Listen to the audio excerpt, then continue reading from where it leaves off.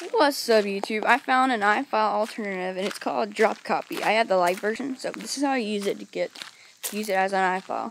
So you just click the circle on the button, browse/preview files, file system root, and look at that.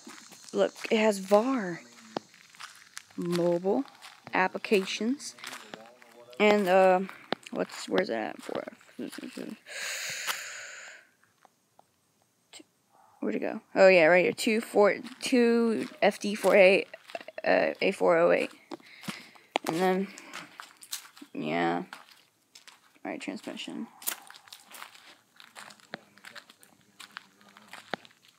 Yeah, so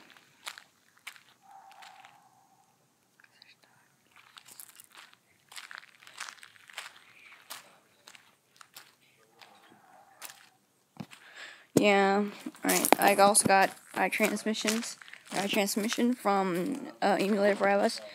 If you want to get the full version of DropCopy, it's $4.99 in the App Store. So I have the little DropCopy Lite, but hopefully one day I'll get DropCopy for full version.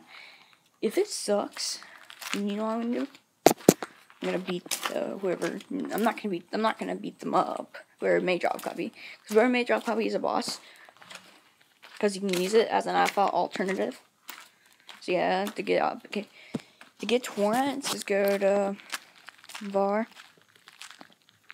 mobile, applications, and then go to 2.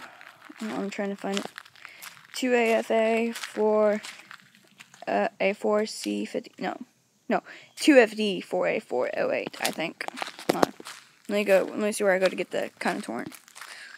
So first you go to var, then mobile, then applications, then 2FD4A408, then go to documents, then config, then torrents, then whatever torrent you got.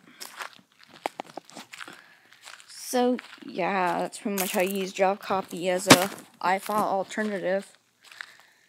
Now, goodbye.